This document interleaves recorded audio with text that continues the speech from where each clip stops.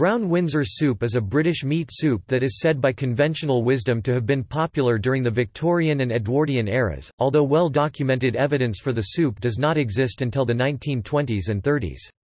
In any case, Brown Windsor soup became shorthand for awful food, and was used as a prop by comics in the post-war years.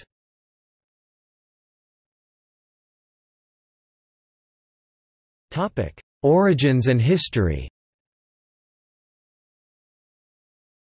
It is unclear whether this often written about soup is of Victorian origin.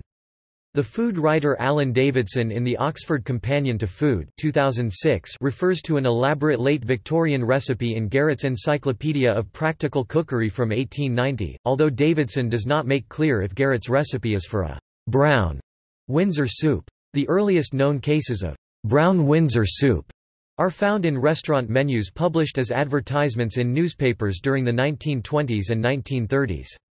Examples include Cadena Cafés, Portsmouth, which advertised soup, tomato or brown Windsor on its menu dated 24 February 1926.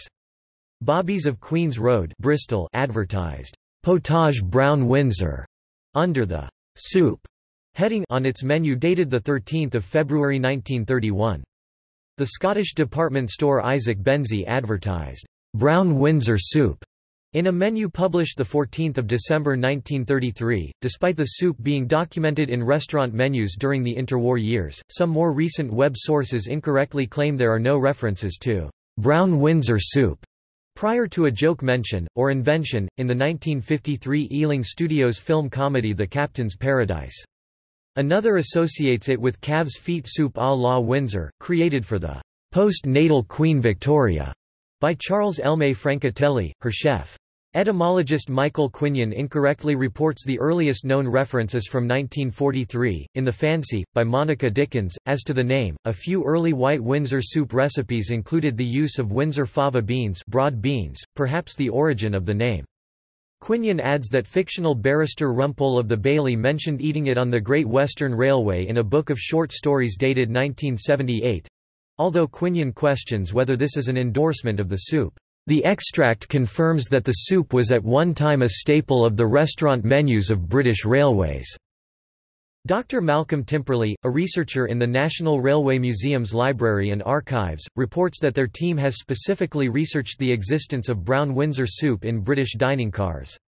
After checking scores of menus dating back to the 19th century, they failed to find any mention of it. Despite its disputed origins, there are many recipes, and they often reassert or embellish the supposed myth.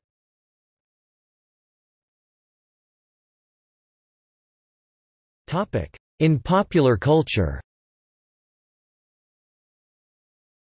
British magazine The Poke advertised a satirical can of brown Windsor soup as part of a Jubilee collection, available for about 40 liras, complete with silver spoon and reportedly made directly from the sewage outflow of Windsor Castle.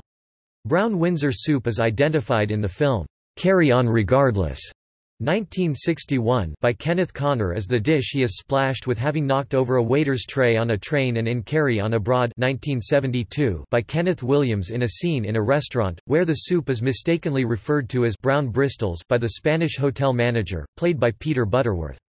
In an episode, titled The McCreaky Rising of 74, of The Goon Show, brown Windsor soup is used as a weapon and mocked as deficient in calories by the impressively stout Nettie Seagoon. In Hancock's Half-Hour, episode, Air Crew Only, the in-flight meal starts with, "Brown Windsor soup just burned enough to leave that attractive brown ring sticking round the edge of the plate." In Agatha Christie's Poirot, episode, Hercule Poirot's Christmas, Poirot laments to a waiter that the brown Windsor soup he has been served doesn't look very delicieux.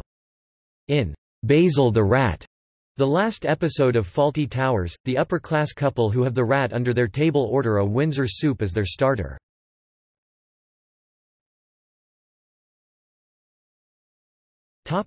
See also: Geographically indicated foods of the United Kingdom, Hot pot disambiguation, Lancashire hot pot, List of soups, Potage, Pottage.